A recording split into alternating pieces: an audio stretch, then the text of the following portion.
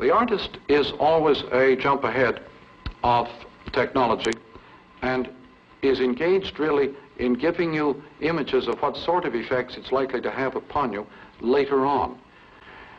Pop art simply tells you the only art form left for you today is your own natural environment. You have now to program it as if it were a work of art and an environment.